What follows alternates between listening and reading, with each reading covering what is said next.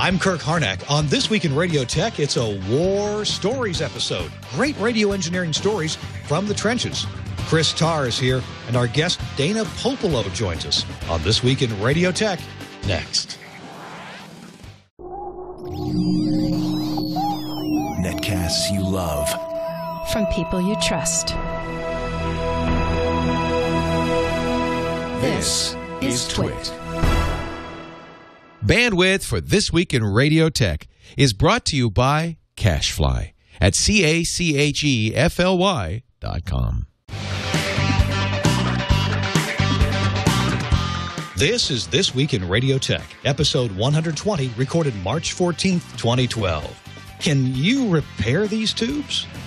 This Week in Radio Tech is brought to you by Omnia Audio and the hugely popular Omnia One processor. Get your free 5-band upgrade today at omniaaudio.com. Hi there, it's time for This Week in Radio Tech. I'm Kirk Harnack, your host, and so glad that you are with us. Thank you for joining us. It's our 120th show, and it turns out it's our 100th show on the TWiT network. The first 20 shows that we did after Leo, in a personal luncheon with Leo said, Kirk, I think you can do this thing. I think you should go for it. Well, that's all I needed. Leo Laporte says he thinks it's a good idea.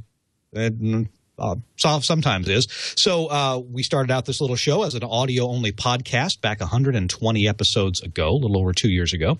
And here we are up to episode 120, with 100 of them having been done video on the TWiT network. So thank you very much to Leo and also to Burke McQuinn and Lisa and to Eileen Rivera and others who have helped to prod this show along and make it possible. And also a big howdy do and thank you to one of my co-hosts, the only regular that's with me tonight, and that is Chris Tarr from Mukwonago, Wisconsin. Hey, Chris, how are you? I'm doing well. Glad to be here. I had to take a couple of weeks off there. I was a little sick with my voice actually was gone with bronchitis last week and the week before. So finally started to come back. So I'm glad to be here. I kind of missed being around. So I'm glad to be back. I'm the director of engineering for Intercom Stations in Madison and Milwaukee, Wisconsin, and also run the website broadcastengineering.info and a whole bunch of other things. All right. I have to write that down, broadcastengineering.info. All right. I want to remind people about that at the end of the show, too. Be sure we do that. So, Chris Tarr, thanks for being with us. You've been a regular co-host since the very beginning, right? Since the first episode?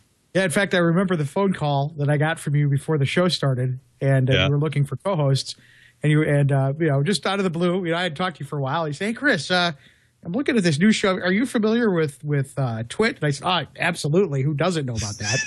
And you said, yeah, I'm putting together a show, and I think you might be a good candidate for a co-host.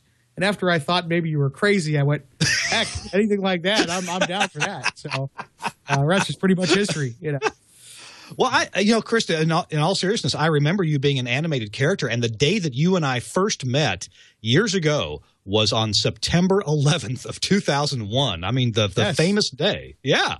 I was working for Telos, which I still do. That's my employer. And I was specifically working with the Omnia division. I was showing people Omnia processors. And I was in Chicago that week. And that morning, that fateful morning when the planes were rammed into the World Trade Center and the other places too, I think after I was in the hotel room, watched it all, got over the shock about 11 o'clock, 11:30. I thought, well, I guess I'll just see what I can make of today. And so somehow my phone worked, and I called you up, Chris, Kirk, how you doing? I said, wow, lots going on. And I said, I remember it was actually pretty interesting. We had I think I had a late afternoon lunch. And it was, obviously pretty somber, and we're talking about, we didn't talk a lot of shop that day. I think we were kind of talking about the current events and everything. But yeah, I remember that very clearly. Let's make unless you had if we got room for it, let's make that a war story, because you did a lot of engineering that morning, and I'd like to tell the story about that if we haven't already, or even if we have, it's probably worth retelling. But right now, I'm leaving this guy out. I don't mean to at all. Our guest on this show is a guy that's full of war stories himself. It is engineer, longtime engineer, and just this guy knows everything about broadcasting, knows so many people. It's Dana Puopolo, who is a return guest. Hi, Dana. How are you? Hi, how you doing, Kirk and Chris? I'm doing fine here. Greetings from Philadelphia, where it's beautiful tonight. Well, Dana, you people know you from, I guess, all over the country. You have held responsible engineering positions in a number of different cities. And actually, yes. I knew you before this, but I was looking for some interesting guests, and I get a regular newsletter from somebody who we both know, Jerry, I hope I say his name right, Jerry Del Cagliano. Is that how you say his name? Yes. That's correct. And Jerry is one heck of a writer and knows so much about the broadcast industry. He's a real insider, and it takes a lot of guesses, I think, at what's going on, but oftentimes he's right, way more often than not. And so I asked Jerry, who do you think would make a good guest for my show? And he said, my friend Dana Puopolo. I said, I know Dana. I'll give him a call right now. So yeah, I used to write for Jerry. Jerry had a magazine, maybe a quarter century ago called Radio Only. And I wrote his tech column every month. It was an interesting time. It stopped when my first daughter was born, and she's now 28 years old. So that's how long ago I stopped writing for Jerry. You mean he was doing radio only 28 years ago? He was doing radio only. He owned a daily fax thing called Inside Radio. Oh yeah, he owned a magazine called Radio Only. And what happened is somehow he got into an argument with Clear Channel, and they sued him, and he sued them, and they settled, and he was out of radio for a number of years. That's when he went to work at USC as a professor. Well, now he's back, and he's doing his seminars, and he's doing his little pay internet thing. And Jerry has it together. Jerry is a very smart man. Jerry definitely has the instincts, as we would say. And ironically, I found out much later on, he's from Philadelphia. So there's quite a few people here that I know that know him from when he was a program director here.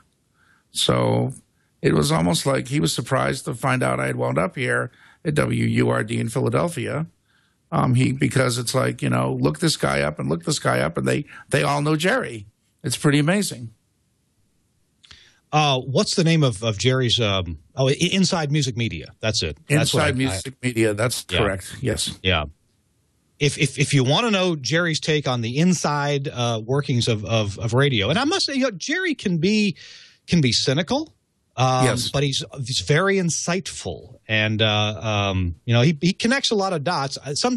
Sometimes the dots probably don't need to get connected, but he's always looking, and he's often right. It's InsideMusicMedia.com is his website, and you can subscribe. It's pay, but you can subscribe to his daily email. Where, man, and I'll tell you, Jerry is just a heck of a good writer. He Jerry's a great writer. He writes teases in such a way that you oh man, I got to find out what he's talking about. He does a seminar once a year too on new media, which is well attended, and actually, my general manager has gone the past 2 years. He holds it in Phoenix, where he lives now.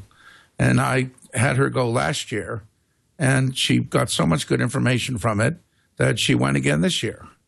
So her and Jerry have become pretty tight in terms of, their relationships. And she gets a lot out of his stuff.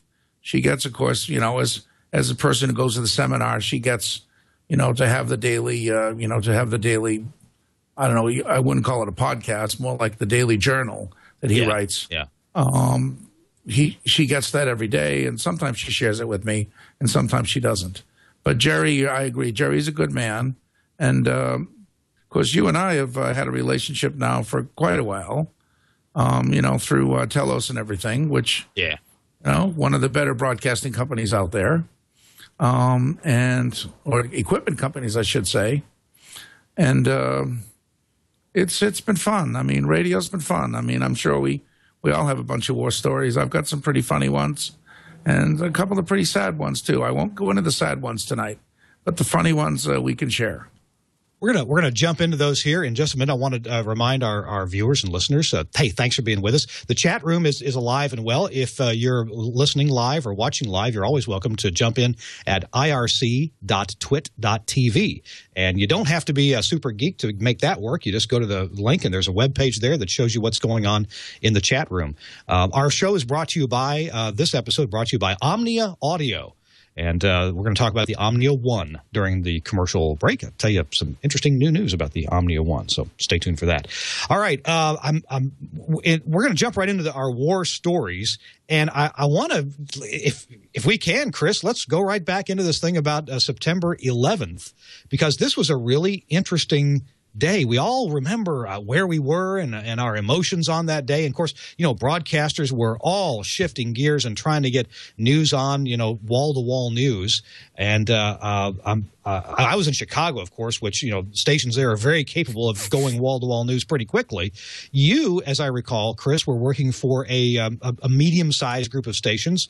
What town was that? Was that in Joliet, or where was that? I was in Joliet. The company is Next Media. They still own the stations, and they had a ring of 12 radio stations in suburban Chicago that kind of formed a ring around Chicago.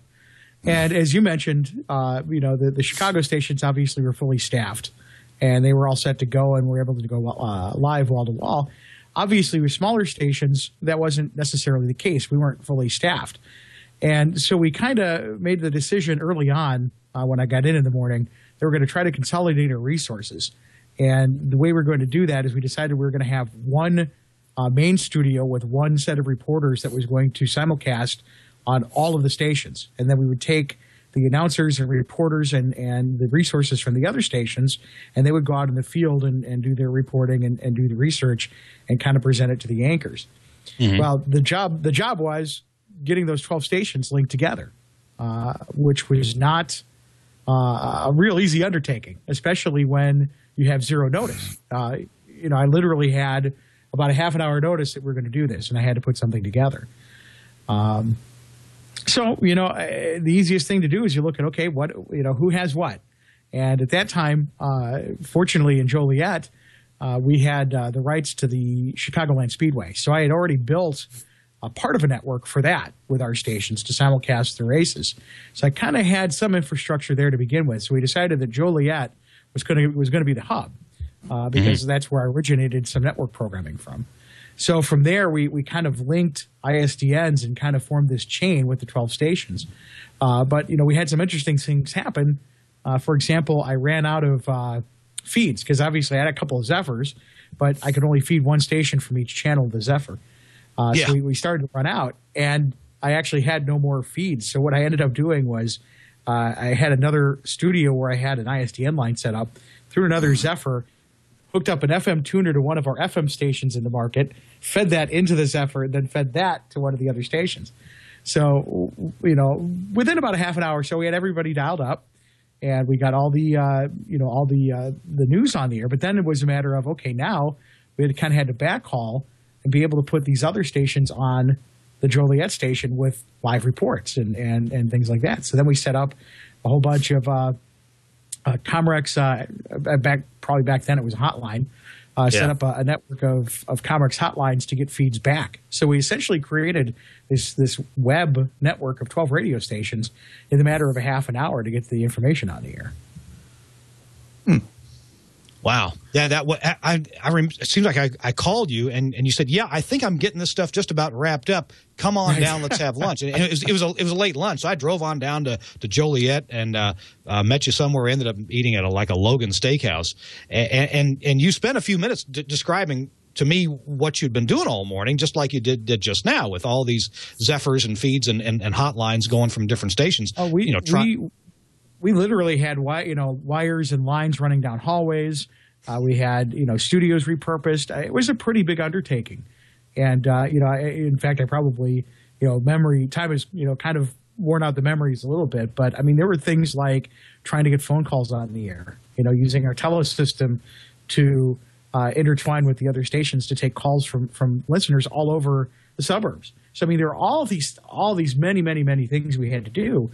And, oh, by the way, in 30 minutes. And we actually broadcasted around the clock for probably 3 or 4 days on that network and really had no issues with it. But it was kind of a testament to radio and to the people in radio that, can still pull things like that off. I mean, it was a huge undertaking, something we never thought we'd have to do. I mean, who would have thought back then that we'd have an event of this magnitude that would require getting out information that way? I mean, it never occurred to us. And of course, after that, most radio stations, including us, now have comprehensive plans on what to do in those situations. Actually, I want to return to that exact question. That's what I was going to ask you next, but I want to bring Dana in.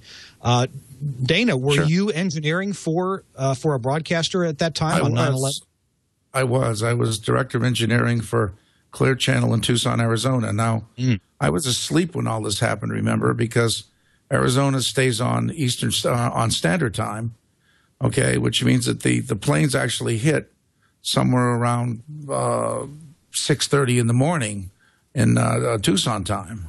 Yeah. So we were 3 hours behind. And I received a phone call from one of the board operators that said the country station program director would like to join with our AM, which was News Talk there. And I said, why? And he said, you haven't heard, have you? I just woke you up. I said, yeah, the alarm clock was due to go off in about 10 minutes. Yeah. And he said, a plane has hit the Trade Center and the Pentagon. And, like, that will wake you up, like, immediately, a jolt. The first thing you think is, you're wide awake, terrorism. So they wanted to immediately join. So what I actually had them do was it was a similar kind of lash up. But what we did was we had the LP1 and LP2 stations for Tucson in our building. We had a cluster of 5 radio stations, 2 AMs and 3 FMs. So what we did was we actually simulcast off the EAS receiver for the AM on all the stations. Well, it didn't sound too bad on the other AM. Didn't sound too good on the 3 FMs. Right. Because we were, in essence, broadcasting an AM station off the air. But it got them on the air, immediately. Because I just said, bring this up on your boards. They brought it up. They're simulcasting.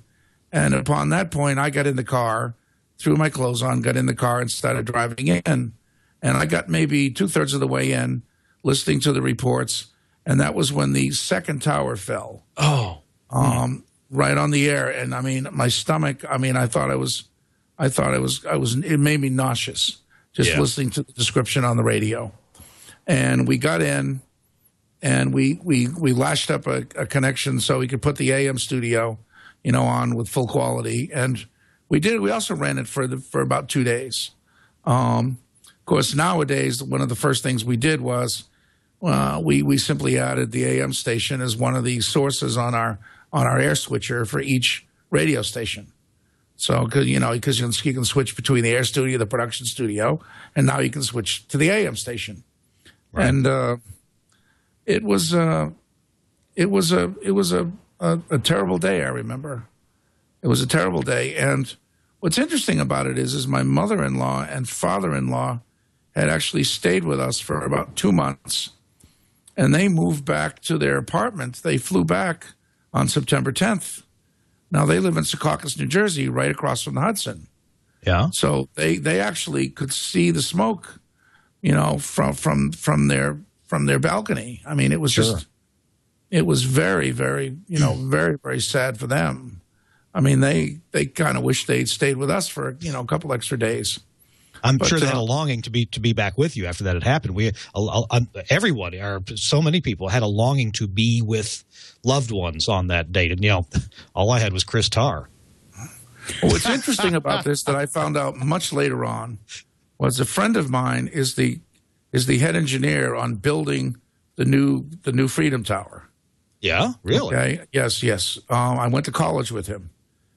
He's a power systems engineer, and he was in the building when this happened on 9/11. They had actually, if you recall, what had happened was the World Trade Center had actually been leased by the Port Authority to another company, a private leasing company. So they owned the rights to lease all the land, all the office space, I should say, and all the buildings in. Now, there wasn't just 2 trade towers. There were 4 or 5 other smaller buildings there that are still there that are part of the center.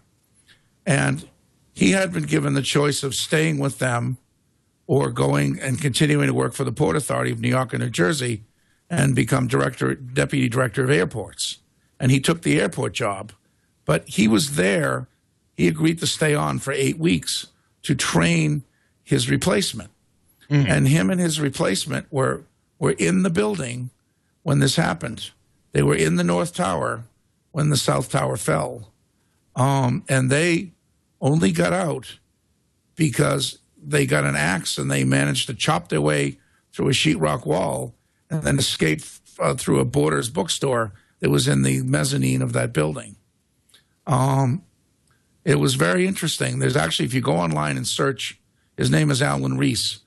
And if you go and search for his name, he's actually got a journal that he kept that's posted online through Northeastern University that shows all this. And he managed to get out. He lost over 20 friends, I understand, close friends that worked with him. He was very lucky. Him and one other man managed to get out. The guy he was training managed to get out, like I said, by chopping their way through a wall with a cinder block, cinder block wall with an axe, a fire axe. Yeah. And they escaped. And they kept running. He actually wound up sleeping on the floor of a Port Authority building in New Jersey. They managed to make it out through the tunnel. The tunnels, of course, were all shut down, and the bridges were shut down. Yeah. But, of course, he had a Port Authority, he had the credentials to get through.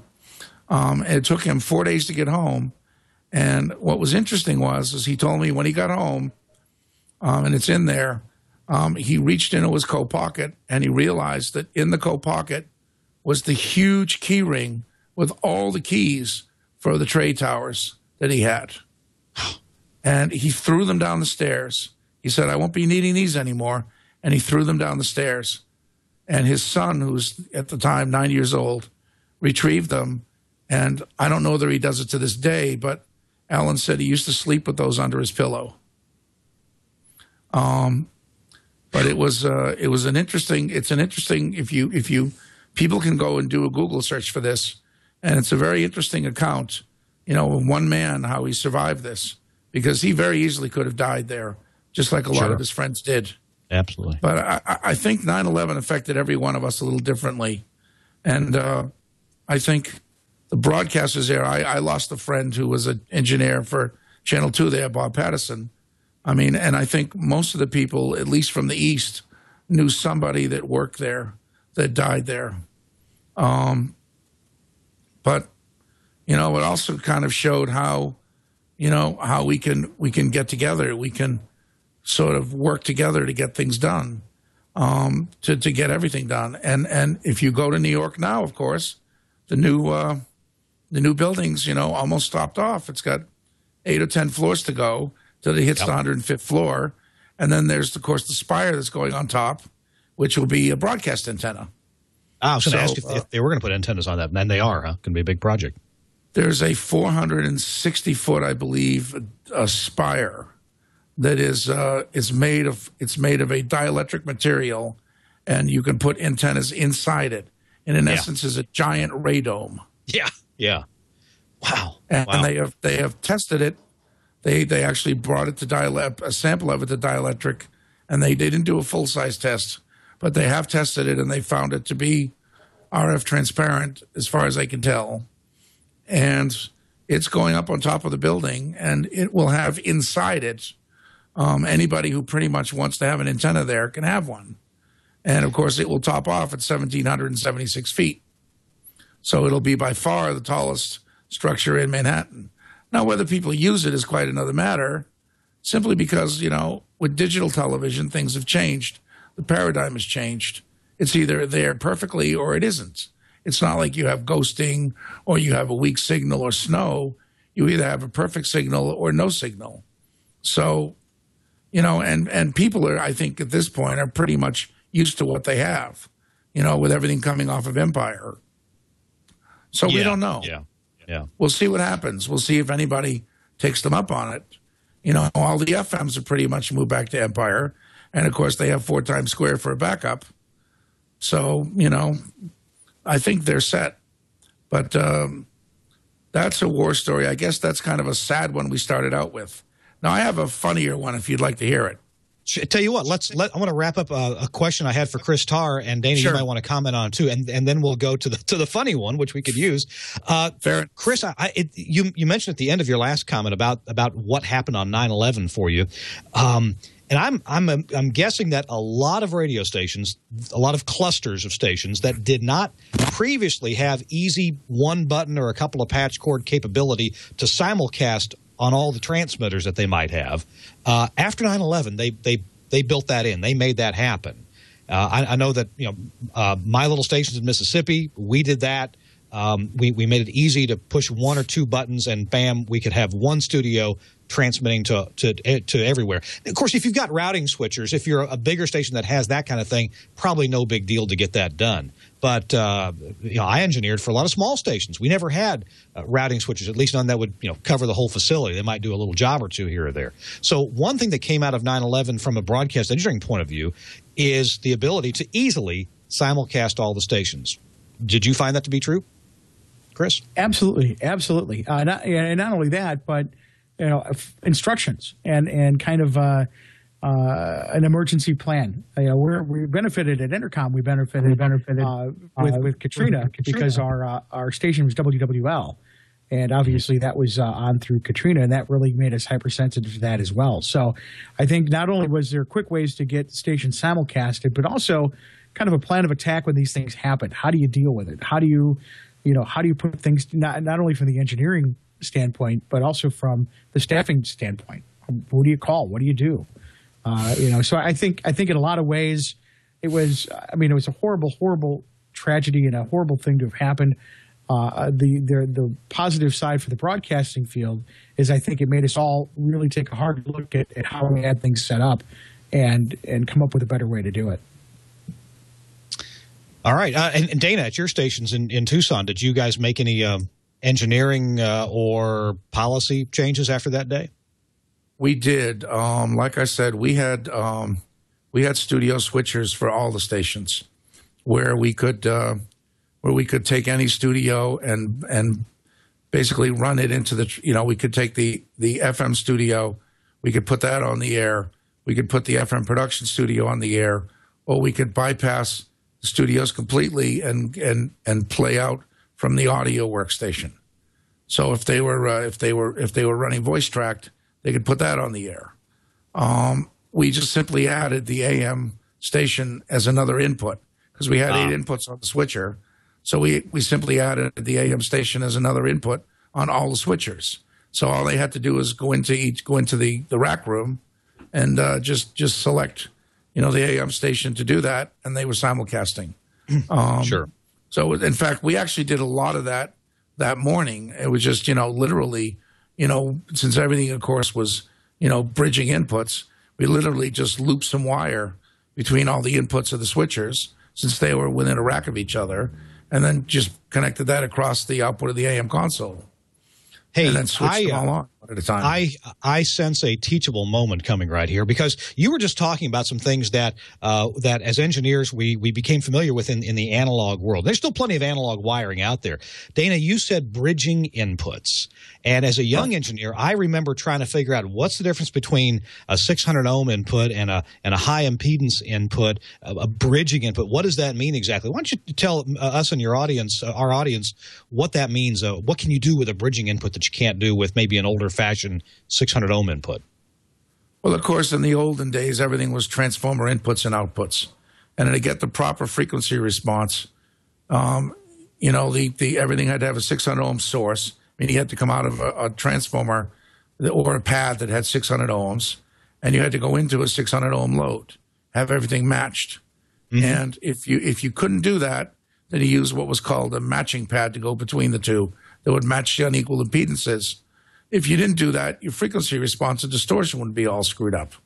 Well, now and that's what's called a power distribution model.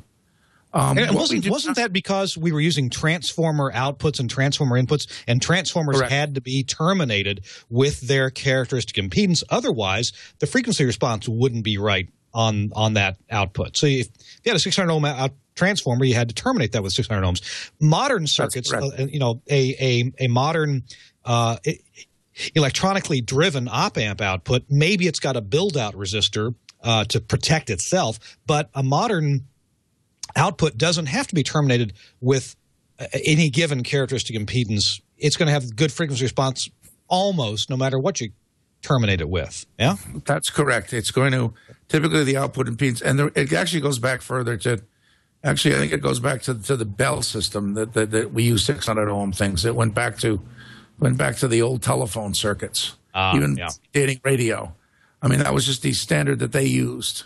The modern system of voltage distribution works on the fact that the outputs of a very low impedance, typically 100 ohms or less. Like you said, you can have a couple of 50 ohm build out resistors, but basically you have 100 ohm source impedance, and the loads are usually 10K or higher. So you've got an output that will drive a 600 ohm load or a 1,000 ohm load, and you can put 10 of these 10K loads across it before you even start to affect the quality of it. Yeah. So that's what you mean by bridging. Anything that's considered what we call bridging is anything that's 10 times the impedance that the op amp will drive. So always if the like to use the drive 1,000 ohms.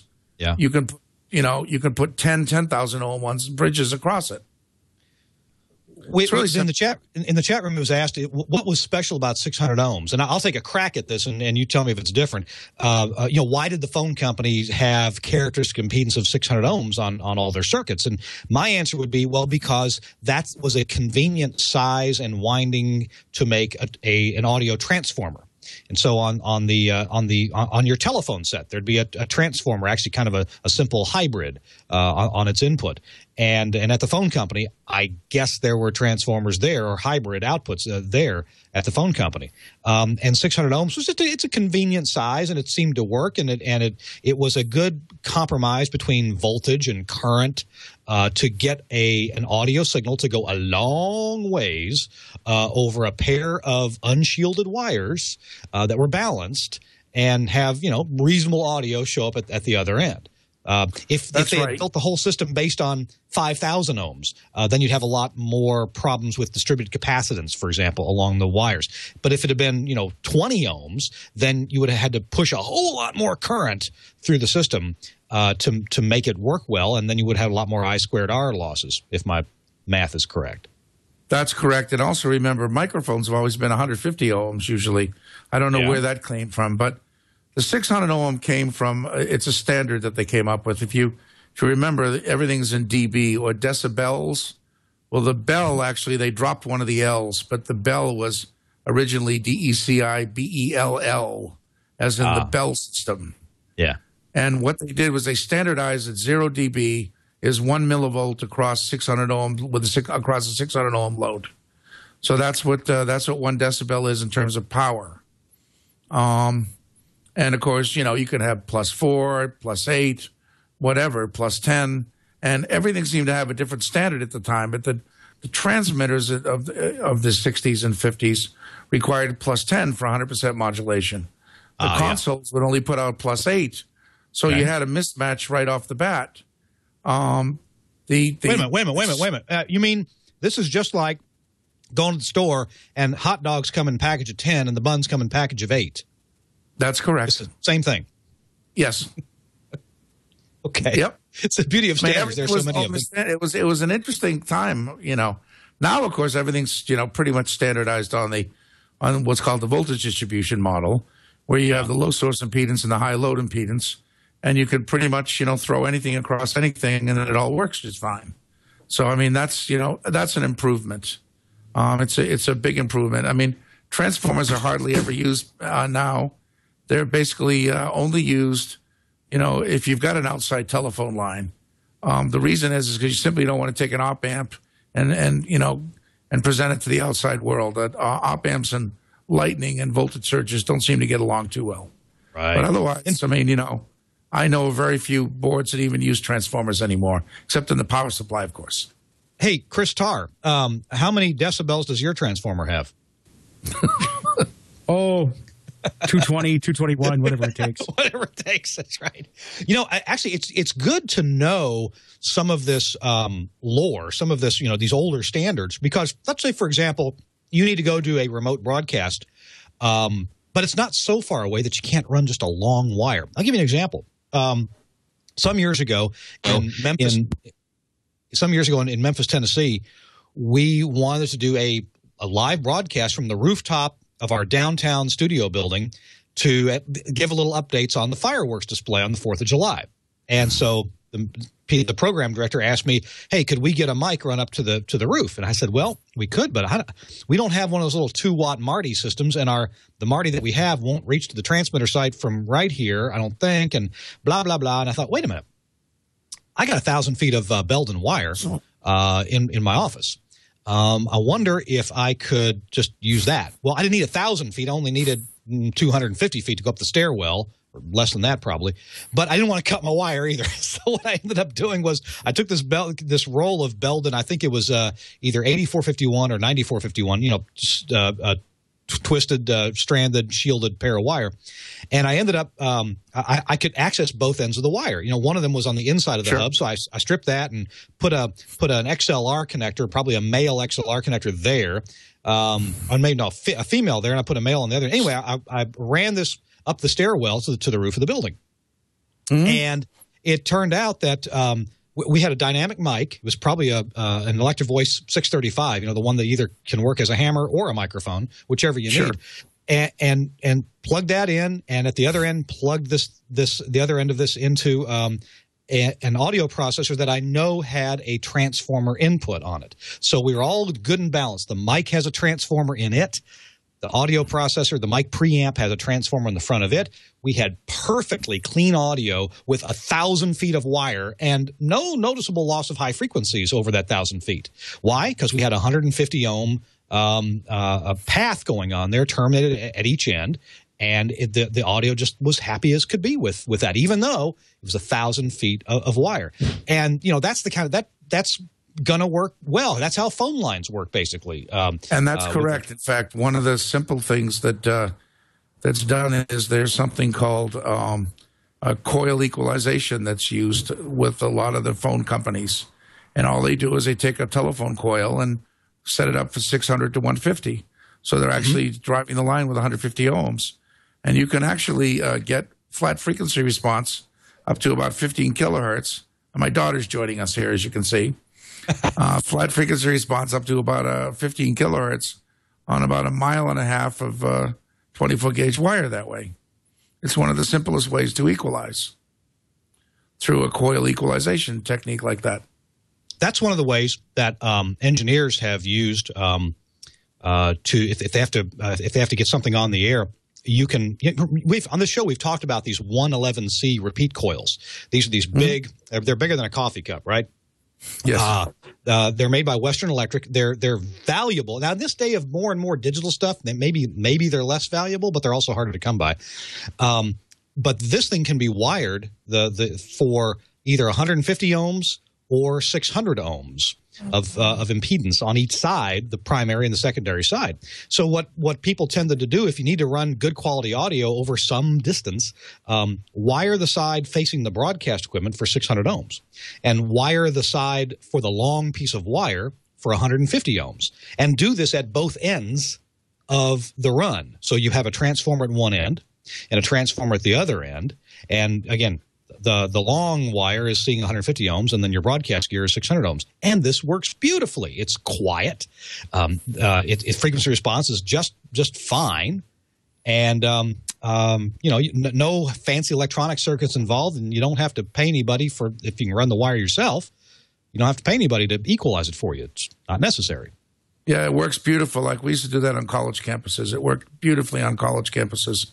It was the way to go. 111C coils, try and find them on eBay. You'll probably find they sell for around $100 a piece now. They're quite valuable. Yeah. Another trick with those we used to do is like we would replace the output transformers in a lot of the solid state boards with those, like the the Autogram boards and the Harris boards and the like, with those repeat coils, and it would make them sound quite a bit better. I bet it would. Those things were pretty flat up to about 53 kilohertz, as I recall, so they had nice response. Hey, guys, we're going to take a quick break right now and hear from our sponsor. I want to remind you that you are listening or watching This Week in Radio Tech. It is our 120th episode, and it's our 100th episode here on the TWiT network. And so thanks very much to the leadership of Leo Laporte and his crew, and also Burke McQuinn, who's been with us for most of these shows, producing them back in Petaluma, California. So thanks very much. If you want to get our show the easiest way possible, go to the website, go to the twit.tv website, and go to twit.tv/twort. twit.tv/twort, and you can watch the show there. You can download it, or the easy thing is you can subscribe to it. You can subscribe to it in iTunes or any of several RSS feeds and have it show up in your either your inbox or your iTunes or whatever your player is. Just have it show up there automatically every week or so. And then you can enjoy it and at your leisure if you can't catch us exactly live. All right. Thanks to Omnia Audio for sponsoring this episode of This Week in Radio Tech. I do work for the company, so I kind of have the inside track on what's going on there. I want to mention to you the Omnia One audio processor. This is a very versatile processor because we designed it with several different software loads that you can put into it. Exactly the same hardware, whether you're using this for AM, for FM, for what we call multicasting, and that's what the TWiT network uses. They use the multicast software, which is specially designed to process audio to feed a bit rate reduction codec like MP2 or MP3 or AAC or aptX. Anything that's going to cut down on the bits, this processor will do it properly for you. And there's also a Studio Pro version of the software, too, that just does good studio-style processing, doesn't do any pre-emphasis or de-emphasis. It just does a good job of multi-band compression and multi-band limiting and no clipping. Well, here's the exciting news. The thing that just we were high-fiving around the Telos offices a couple weeks ago. Folks around the world have now purchased over 7,000 of these Omnia One processors. They are everywhere. I mean, at college stations, at community radio stations, and big market stations where they can't afford to buy maybe an Omnia 11 or an Omnia 9 or the high-end Orban processors. They're putting in Omnia Ones. The FM version of the Omnia One now is a 5-band architecture instead of the original 4-band architecture.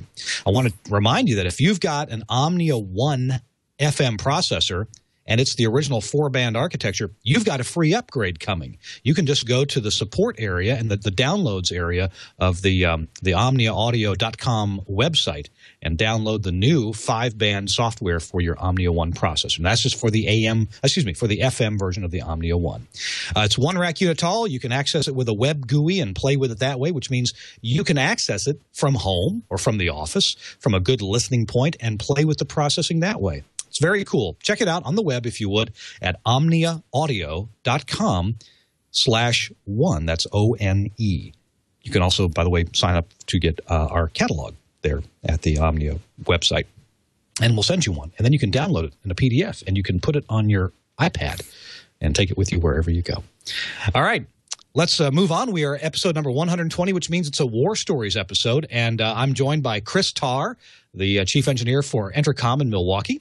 There he is. And also Dana Puopolo is our guest this week. Dana's been with us once before, and he's got plenty of war stories to tell. Let's see. Dana, you had a happy story to tell us, and I want you to pause that for just a second.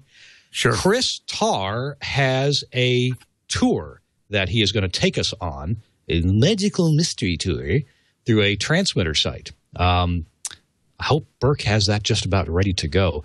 Chris, is there any lead up you need to do to this tour as we watch it or get ready to watch actually, it? I went up today to check on the air filters and get the building kind of opened up for the warm weather. I thought it'd be a good opportunity to take a couple of minutes and just do a quick tour. What got me thinking about it was I just recently, in the past 2 weeks, got all of my stations, the 3 in Milwaukee and 3 in Madison, through the alternative inspection program. And so I had to actually go and take an inspector through all this stuff. I went, while I'm here, with the age of iPhone cameras and things, I could probably just videotape something quick while I'm here for tour. So that's what I did. I did a quick tour of one of my transmitter sites, and this is what we have for you. Hello there. Welcome to my transmitter site. I'll be taking you on a little tour here of what we've got. We'll kind of pan around here. We're standing pretty much by the front door. We've got some racks over here. We've got HD transmitter, analog transmitter. We've got cabinet, workbench. It is pretty dusty in here. It's about time for me to do my spring cleaning. But let's take a quick tour of all the toys we've got here. At this site, I have two paths. I have a main audio path and a backup audio path. What you see at the top is a Mosley digital decoder for an analog STL. And what that is that's my backup path. That carries 4 channels of audio. And the reason I have this set up this way is we have a site not too far from here that's our auxiliary site for 2 of my FMs. And it happens to be less than a degree difference in receive area from where we're at now. So I can use one transmitter to send both to both sites. So I actually have 2 of my FMs here. This is the FM that's at this site, and this is the audio from the other FM, and it actually goes to our auxiliary site as well. At any rate, so we just only actually take the feed off of the one channel. But that's our backup feed. Next is the Tunwall switch, custom made by Steve Tunwall, and this is to switch around our HD and analog transmitters. I'll show you more on that in a minute. HD radio tuner, the Interplex system. Now this is our main studio to transmitter link. And what this is a T1, and you can take the time slots from a T1, divide it up, and use it for different things. So right now I've got analog audio coming up through here, also some bandwidth from our WAN for carrying data up, as well as HD programming, and our remote control as well. Below that, the Automat Aztec RDS encoder. Below that, there's the analog receiver for the STL. The output of that actually feeds the digital decoder. So that's sitting right there. Rack number 2, up on top, our main audio processor. That's an Optimon 8500. Below that is our mod monitor. As you can see, we're doing the speed limit there, 100%. Our Burke remote control. Some audio switching. Watt meter for our dummy load. And then below that, this box down here, what that does is that switches between shore power and our UPS. And I came about that is one time we had a UPS that powers our remote control and our audio and all that kind of stuff. And it died spectacularly to where it cut off power to all those devices and we went silent. So what this box does is it monitors the power, and if for some reason there's no power coming from the UPS, it switches over to shore power to prevent that from happening again. All right, next. We've got the NE-IBOC, which is the non-tel exporter for HD. As you can see, it's running along there, runs on Linux. Below that is the digital power meter. This is the watt meter for the power coming out of the combiner, combined digital and analog. The NE-aux is just a delay box. We only use it for the GPS function. Another UPS, an audio switcher, and Cat5 switching. Below that is a PC. What that PC does is that PC rotates on, I believe we're using Winamp to rotate just songs and IDs. And if for some reason the studio goes dead or both transmitter links go down, we can turn that on with this switch right there, and that puts that PC on the air. We have programming running from here. All right, this is our HD transmitter. Right now it's running in digital mode at about 3 kilowatts. Keep in mind, with the injector process, 90% of that goes out as heat. So it's really 300 watts coming out of the antenna. That's an non-tel V10. Over here, the analog transmitter. The feed to the tower after the injection is 21.5 kilowatts. Into the injector, transmitter power output is 23 kilowatts. Got that there. What's interesting about the non-tel is it is mode agile. So we can actually run this as our backup transmitter in analog at 10 kilowatts. Oh. However, in order to do that, we have to bypass the injector. If you know anything about high-level combining, you know that as part of the injection process with the HD transmitter, 90% of the power gets wasted as heat. Obviously, you don't want to do that if you're running on a backup analog. So we have the switcher set up to allow us to switch the V10 transmitter around the injector and bypass it and connect it directly to the antenna above, which then gives us a full 10 kilowatts out to the antenna in backup mode, which is nice. So all of that is actually suspended from the ceiling. You can see it took us almost a very hot summer to put all this together and get the plumbing put in. But you can see the result works pretty well. We've got that, and then all we need to do is with the remote control, we hit one button, and the transmitter switches modes and power, the antenna switches switch, and boom, you're ready to go on as a backup in analog mode. And you can see there the HVAC system we put in, the hood and everything for the exhaust, and same thing over there with the transmitter there. So there you go. In a nutshell, that's it. Outside, I'll let this focus a little bit. You can see you got a whole solar panel field out there. Unfortunately, the one thing they didn't think of when they put those in is ice falling off the tower. So there are a few of those panels that are smashed up. Then right behind us is a little over 1,000-foot tower. We're almost at the 1,000-foot mark with a 4-bay, half-wave spaced antenna system. So there you go. One last look. We'll back out. We'll pan around. And now you've got the nickel tour of one of my transmitter sites. Chris, that is cool. The chat room is really reacting to that tour. Nice job.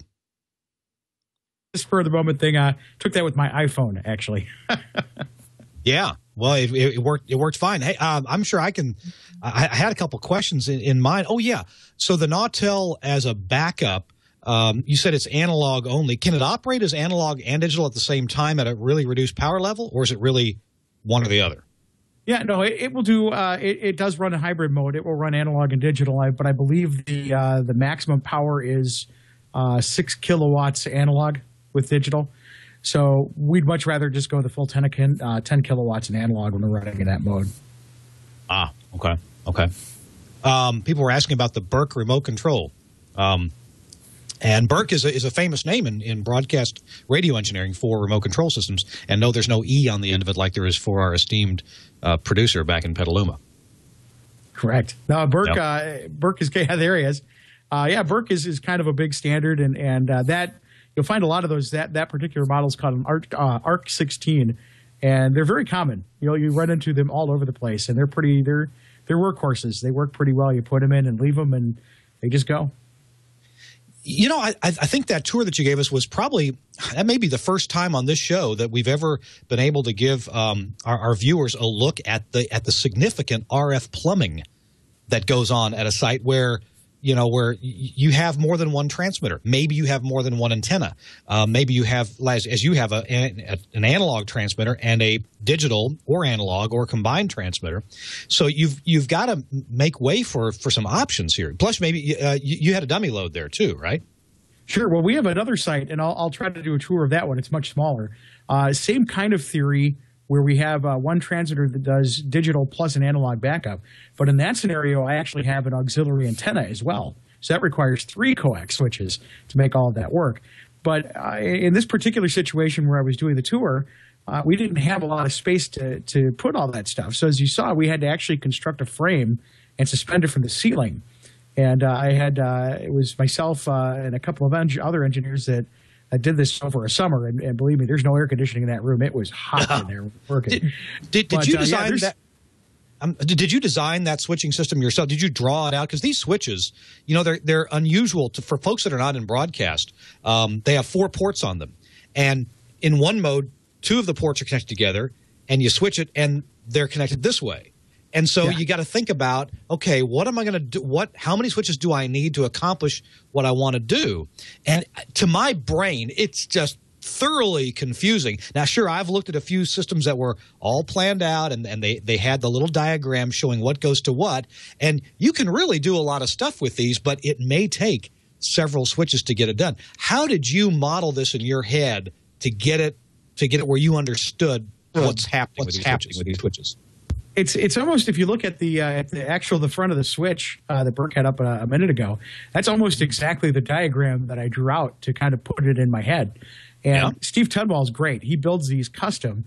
And so I gave him the specifications and told him what the switches were supposed to do. And then he programmed the controller and built it on his own. So you can kind of see there as he's moving the cursor of the mouse around, the 4 yellow LEDs in the center, those are the ports on the switches. And so all we're doing is we're just routing the RF either in or out of an injector and in or out of the antenna. So, it does take a little bit of you kind of really have to sit back and think and draw it out a few times. And especially, the station I have with the 3 switches and the backup antenna, that requires a whole lot of pre-planning, because then you have a whole bunch of combinations. But what we wanted to be able to do with this is we wanted to be able to not only bypass the injector, but we wanted to be able to put the HD transmitter or the main transmitter into the dummy load while the other was running.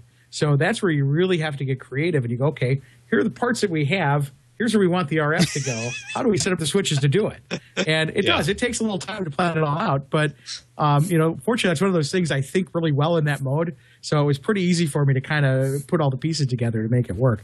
But it is kind of cool to watch. And, and also one thing you don't think about is with Steve, we had to work through them to work all the tallies so that they were right. So we were locking out the appropriate transmitters in the appropriate modes because you don't want to have, obviously, a transmitter into something it shouldn't be going into and being able to be turned on. So there's, Steve Tunwell did a fantastic job with the programming because there's a lot of that has to go on in the controller. You bring up a good point, is that when these switches are transitioning, you want the transmitters off. Right. So these switches, they have positioning switches, or that tell what position that this big honking switch is in, and there's motors that run this back and forth. But if you're going to push a button to if you're going to push a button to switch something, the very first thing that has to happen is transmitter off, right? And then the switching takes place. And once everything's checked that, okay, these switches are locked in place where they're supposed to be, then we can turn transmitters back on again. That's some logic to figure out. And there's even one step further. For example, one of the positions is a dummy load. If the dummy load isn't on, the fan for the dummy load isn't on, you don't want a transmitter transmitting into that because it'll quickly overheat and fail. So you want to have, you want to have the interlock on the fan tied to that as well. So, not only does the switch have to be in the right place, but the fan also has to be on in order for the transmitter connected to it to turn on. So there's a whole lot of logic and tallies that have to go on there to make all of that working. So I want to hear Dana's take on this. Dana, I'm sure you've worked at transmitter sites with plenty of those big RF switches.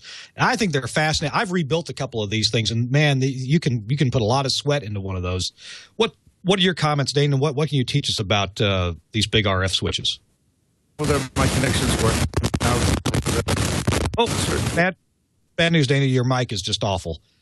Not sure what it is. Sounds like Dana, an analog. USB mic. Just unplug it and plug it right back in. It'll start working. If it's USB, unplug it and plug it back in. Yeah. There you go. Is that any better? It's analog, but we can see it's much better. Perfect. There you go. I actually know of one AM station in a major market, a top 5 market, 50 kilowatt AM, that actually hot switches their phaser with a DX50. In other words, I discovered this one day when I saw the pattern change on this station and saw a spark in the phaser. Yeah, okay. That you could clearly see through the crack in the cabinet. And, big bright spark that you could actually see through the crack in the air crack in the cabinet. And I was like, whoa. But apparently they never interlocked the stuff. So that'd be that. But yeah, it's just, I enjoy doing that kind of work. I actually had a rigger that is no longer with us who did superb RF plumbing. And the reason that he was able to do it so well was that before he became a rigger, he was actually a plumber. So he knew how to work with that kind of stuff. Yeah. It was, he did some beautiful stuff. The stuff I saw from your stuff, Chris, looks pretty good. Looks like you did a really good job there. You should be proud of your installation. Oh, well, thank you. Yeah, it was, I actually had a good mentor. That was really my first major project doing that kind of work. And there was 3 of us, and we, like I said, it took a good part of a summer to get the HD transmitter in there and wired up and the plumbing done. But what he taught me too was how to kind of that whole assembly, how to plan that out in advance, especially when you have to the switches kind of have to measure out right for the connectors to match out right, and there's a lot of planning that goes into doing something like that. And you're right, it's almost like an art to get the RF set up and the plumbing just the way it needs to be in a situation like that. And oftentimes I see it done. I see it done really quickly and not very well. And a lot of times instead of using hardline, using flexible coax or heliax or something like that. And it's nice to see And I see a lot of sites like that where they do a fantastic job, and it's great to see, something like that. And I'll tell you, the maintenance is very little on it. You keep the site clean, and when it's designed well and put together well, it's you really don't have any problems. Yep. Dana, yep. Yes, go ahead. Dana mentioned an interesting word, and that was phaser. And we're going to have a whole show on RF plumbing and AM directionals and phasers. But what Dana was talking about was actually probably a phaser cabinet that contains a lot of tuning parts, capacitors, and coils to divide up an AM transmitter's output power so that it goes to several towers, and the signal going to each tower, the power going out to each tower is at the proper amplitude and the proper phase with relationship to a reference tower. We ought to cover that in a future episode, because there's a whole bunch of plumbing and electronics involved there, a lot of theory and practice too. Hey guys, we're going to run out of time before too long, and I want to make sure we get to Dana's happy story. Dana, you had a war story that had a little happier tone than the 9/11. I did. I do. As I was a contract engineer in the 80s, and contract engineers at the time made quite a bit of their income from doing audio proofs.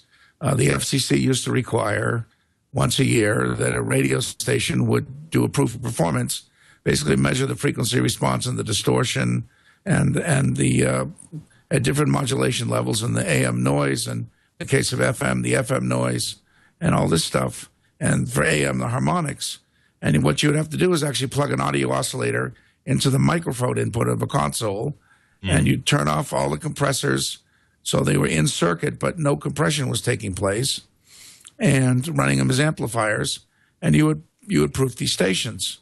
And it was great because, for the typical FM, people would get $400 to $500, and if there was a problem, of course, you could fix it for them too and make some extra money. Well, that's all gone by the wayside. But the story I have involves an AM station. There was an AM station in Massachusetts, a little non-directional kilowatt that was built in the 70s. Not the best built, not the worst built, kind of in the middle, and the station was being sold, and the old owner was a friend of mine, and he called me up and he said, Dana, I have to have an audio proof done on this to close the sale. The purchase and sale agreement requires an audio proof. Can you go do one for me? And I said, sure, we'll go do it together next week.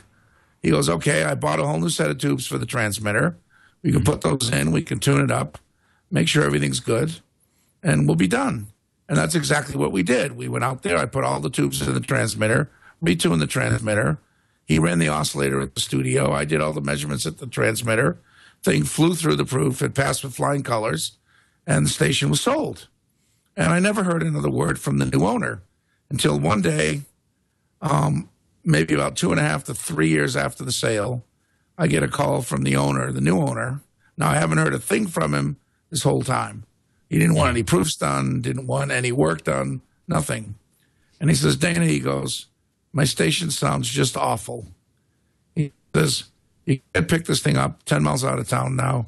It's all distorted. It's weak. Other stations are bleeding over onto it. It's to the point where, clients are canceling schedules because they can't hear the radio station, at their place of business. Can you help me? And I said, sure. And I drove out. And as I was driving out, sure enough, the station where normally you could get it 30 miles away, you couldn't even tell it was there 30 miles away, or 20 miles, or even 15 miles. Well, sure enough, I get within 10 miles of the station, and I tune it in, and it's all weak and all distorted, and it sounds just terrible. It is one of the worst sounding AMs I've ever heard. No modulation, complete distortion, and it's very obvious what the problem with this station is. The transmitter needs tubes, because I know the last time the tubes were probably put in this thing, because I probably installed them before I did the proof. So I walk into the station, and I stopped at the transmitter on the way, and I looked, because he had left the key, and sure enough, transmitter's putting out about 400 watts. It's modulating to maybe 30 or 40%, and just a total mess. So I go back to the station, and I go into the owner's office, and I say, it's very obvious what the problem is with your transmitter. I said, it needs new tubes. And this person looks at me with a complete straight face and says to me, well, you're an engineer. Why can't you fix the old ones? Why can't you fix the old tubes? I was ready to get a hammer. I was going to go out there with a hammer and see what I could do. Now, and I'm guessing, what kind of tubes did this transmitter have? Were they big glass envelope tubes, like 833s or 400As? Yeah, they were 400As. Okay, kilowatt size transmitter. Yeah, correct. Yeah. So these have a metal base, but that's just to help kind of hold the pins all together. The tube is 90% glass on the outside. Correct. Yeah. And they will last typically 18 months. You get about 18 months out of them. So you get out the Windex and you clean up the glass with the Windex, put it back, and there you go. Fix the tube. But he said and he was totally he was sincere. And I calmly explained to him, you can't do that. I said, the tubes wear out and you have to buy new ones. I said, and that's the reason why your radio station passed the proof when you bought it, because the former owner bought a whole new set of tubes and we installed them and got the transmitter going. And finally, it was an educational moment, because he actually began budgeting every 18 months or every year, actually, a new set of tubes. As I said, you have to do this as part of the cost of doing business. And he actually did. And from that point on, his station sounded fine. But this was one of the more interesting stories I had heard. I'd never heard anything like this before. And he was completely honest. He was not being facetious. He was dead serious when he said this. Well, I think that's great that you educated him and that he was willing to be educated. And you would liken tubes to a set of tires on your car. You can't rebuild a set of tires. Once they wear out, you buy new tires. Correct. Wow. Good story and good teachable moment. I've had owners that didn't want to buy tubes and weren't going to buy tubes until they were actually off the air. It didn't matter how bad they sounded. Well, This guy was not known for spending money. I mean, years later, his coax blew between the transmitter and the tuning box at the base of the tower, and he called me up on a Saturday night and said, "I'm off the air. What can you do?" And we wound up going to Radio Shack right before they closed and buying a 200-foot spool of RG8, a CB coax, and running that out along the ground, hooking it up to the transmitter. And we actually got it close to making power. And, of course, that will run fine at a kilowatt. But I understand he never called me back after that. And I understand that an engineer friend of mine that took over the station after he sold it actually found the coax still in use and still run out in the field behind the transmitter building 5 years later. Yeah. Wow. Guys, we've burned up an hour chatting about all these things, and there's still a ton of questions in the chat room. I've got a little idea for a little show after the show, but right now it's time that we actually close the show out by giving away the very last Omnia AXE that I was allocated by the folks at Omnia. I think we've given away close to 30 of them, and we do this by we have a little contest. If you before the show, this time about 40 minutes before the show start, I tweeted from at K Harnack and also at Tort Show on Twitter that Dana Puopolo was going to be our guest and that we're going to do the show coming up pretty soon. Folks retweeted that, and that's how you enter to win. And so, Dana, I need a random number between 1 and 17. Let's do 11. 11. 1, 2, 3, 4, 5, 6, 7, 8, 9, 10. This is a guy that I see every week, but he's never won. So I hope he's going to be glad to win. Good. Very good. Our winner, the 11th person on my list here, which I think is actually backwards, to retweet is Bill Meeks. Bill Meeks. You have won a license of Omnia AXE. And we know Bill. I've even met Bill once in person at the Cracker Barrel just down the street from my house. Bill is a graphic designer, and he does fantastic work with some animation and such. So, Bill, congratulations. Maybe now you'll be a broadcaster, Bill. So, Bill Meeks, thanks for retweeting. Appreciate it very, very much. And Bill retweeted to 395 followers. So, hey, whether you've got 3 followers or 400, I appreciate you. All right. Dana Puopolo, thank you very much for taking an hour and a half now out of your evening and being with us. I sure appreciate it very much. You're very welcome. I'll do it anytime. Oh, do you know if you're going to be at NAB this year? I'm going to try to be at NAB. It's one of those things where I have my pass. I'm actually going as a result of if I do go, I'll go as a writer, because as some people know, I actually do quite a few reviews for Barry Michigan's broadcast list. So he's got credentials for me, press credentials, and I have a friend who lives there. So it's going to be a last-minute decision, basically. All right. Well, good deal. If you're there, I hope we can connect and have a sandwich or something. Hey, Chris Tarr, also, thank you for being with us this evening from Mukwonago, Wisconsin. Pleasure as always. I won't be at NAB this year. I am, however, it looks like I will be back at Dayton again this year for the Hamvention. So I'm looking forward to that. What's the date on the Dayton Hamvention? It's the 20-something of May. I don't know the exact dates. I believe it's 22nd, 23rd, 24th, maybe. But it's at the end of May. I got to check that out. Okay, because by then by the way, folks, you know, a lot of fanfare when Kirk Harnack actually passed his general amateur license exam at the Brick TWiT House in Petaluma. Yeah, and so I've been shopping and trying to decide what to buy. I didn't want to buy a used pig in a poke as far as an HF transceiver. So I found a lightly used, almost new ICOM IC7000 HF. And, but I got it for about $500 off the list price. Hope it works. I think it will. And so I've been collecting. Here, let's see. You can see it. I got my Astron linear power supply back here. So that came in today, actually. Just getting it warmed up. It's putting out 14 volts and 0 amps right now. Yeah. Oh, sorry about that. Am I in your way? Yeah. There's the Astron power supply. That's going to be powering the. Get it together there, Kirk, so we can get on the air and talk to each other. Yeah. I'm looking forward to getting that tried out. Well, hey, anyway, thanks, Chris. Appreciate it. And maybe I will be able to see you at Dayton Hamvention. Hey, thank you for watching This Week in Radio Tech or listening. Please tell your friends, and we look forward to seeing you again next week. By the way, next week, our guest is scheduled to be Marvin Caesar. Now, you may know that name. He's the guy that owned and ran Aphex, the company that made the original Aural Exciter and the mic preamps that had the big bottom. So Aphex made a lot of cool products, and I guess they still do, but Marvin is no longer at the company. I believe he sold the company, and he's traveling the world. He's going to take an hour out to join us next week on This Week in Radio Tech. Also, thanks to Omni Audio for sponsoring this show. And thanks a lot to Burke back at Petaluma for switching the show and putting up all the lower thirds and generally producing the whole thing. Appreciate you very much. Got to go. See you next week on This Week in Radio Tech. Bye-bye, everybody.